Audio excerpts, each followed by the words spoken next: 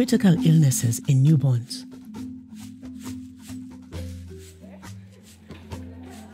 Signs of critical illness in a young baby point to life-threatening conditions that lead rapidly to death.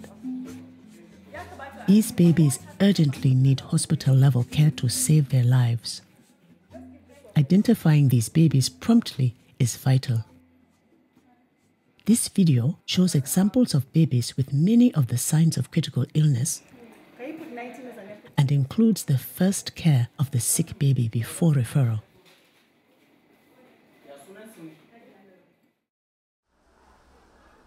The unconscious baby makes no spontaneous movements. Try to wake the baby. Clap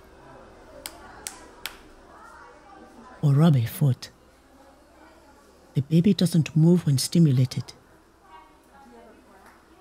Lift his arm and let it drop. Then gently pull him up. Notice how limp and floppy he is. He doesn't move at all.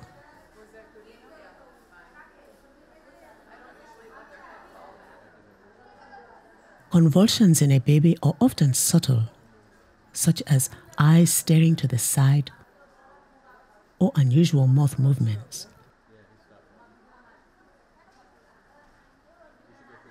Convulsions can also be more obvious, with repetitive jerking of the arms and legs.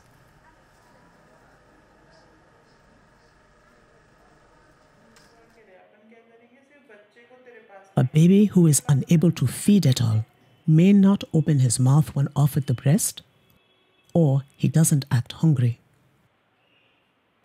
He also may not wake up to feed.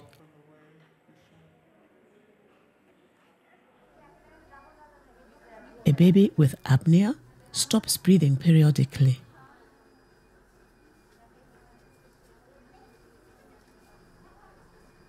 Stimulation will often prompt the baby to breathe, but then he may lapse back and stop breathing again.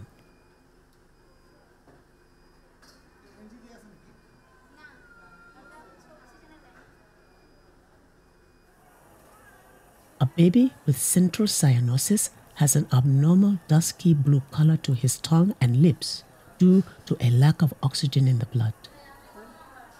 This condition is usually caused by a heart or lung condition.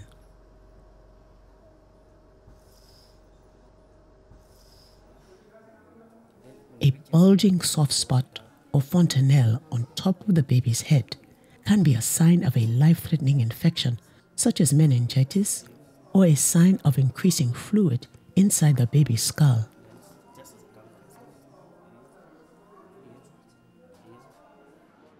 A baby with persistent vomiting that needs hospitalization will vomit after every attempt to feed, at least 3 times in a 30-minute period.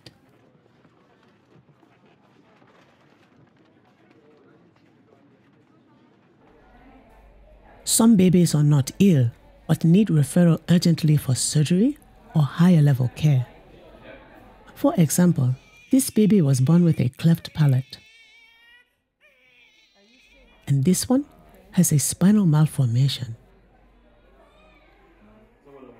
This baby bled from his cord stump. His pale lips and inner eyelids show that he's very anemic.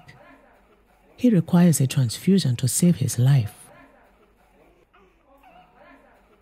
This baby, born with autumn anus, will need surgery urgently to live.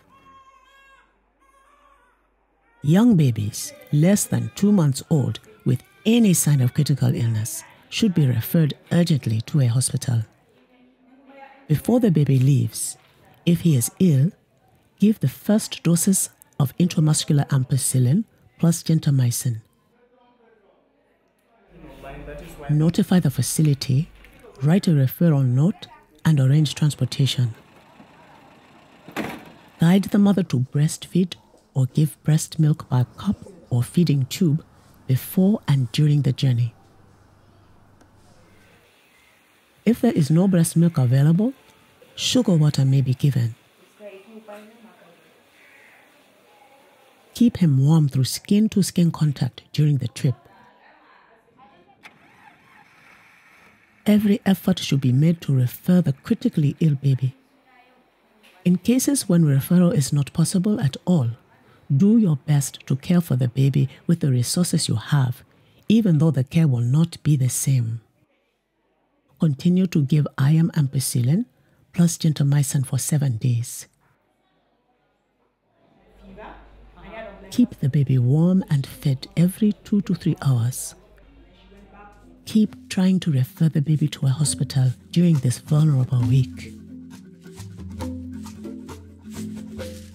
Remember, signs of critical illness in a baby are unconsciousness, convulsions, unable to feed at all, apnea, cyanosis, bulging fontanelle, and persistent vomiting.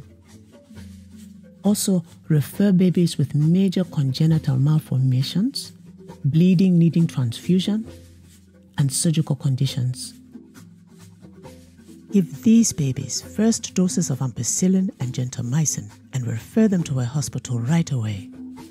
This can save their lives.